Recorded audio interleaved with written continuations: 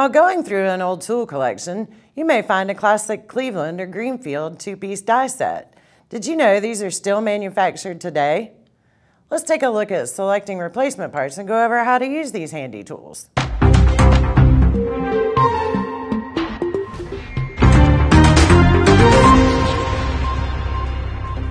There are several components in the two-piece die system. The first components are the die halves. These are responsible for cutting the thread. A separate set of die halves is needed for each different thread size.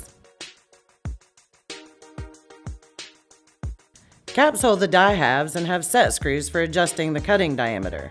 This is what makes the two-piece style of dies so useful.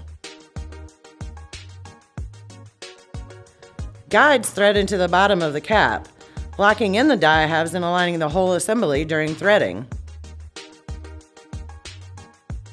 Let's look at setting up a two-piece die system to cut accurate threads.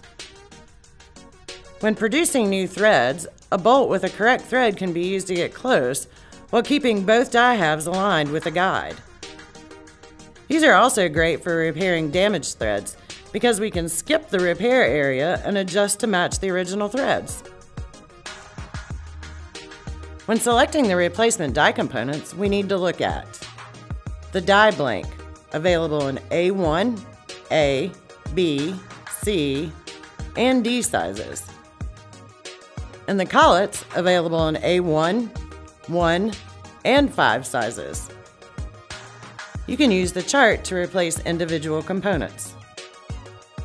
If you have a story about using two-piece dies, tell us about it in the comments.